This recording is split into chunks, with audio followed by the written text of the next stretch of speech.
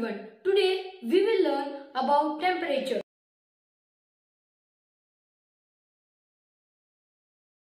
In temperature, we will learn about units of temperature and conversion of units of temperature. So let's start our video. So let's start with temperature. Units of temperature. Now, 3 units of temperature are 1, 2, 3. They are degree Celsius. This is mostly used in India. Degree Kelvin and degree Fahrenheit. So degree Kelvin is the SI unit of temperature. So if any question or anybody asks you what is the SI unit of temperature, it is nothing but simple degree Kelvin. So first we will learn how to convert Fahrenheit into Celsius and how to convert Celsius into Kelvin. So the formula is, to convert Fahrenheit into Celsius, the formula is F minus 32 upon 9 is equals to C upon 5, Celsius upon 5. So let's take for example 68 degree Fahrenheit minus by 32 upon 9 is equals to C upon 5. So 68 minus 32 is nothing but just 36.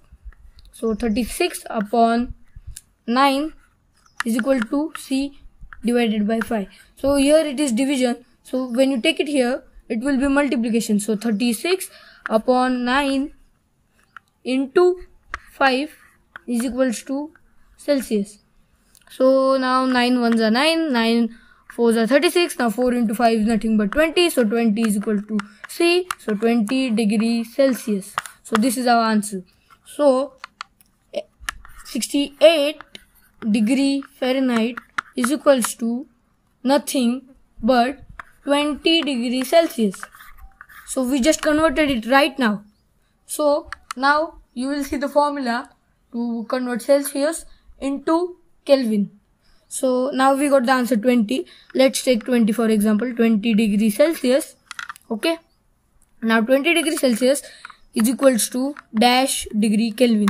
If this question comes, anything, if you want to convert it into Kelvin, just add it. For example, we have to convert Celsius. So just add 273.15. Okay, just add 220. So add, okay, so 20.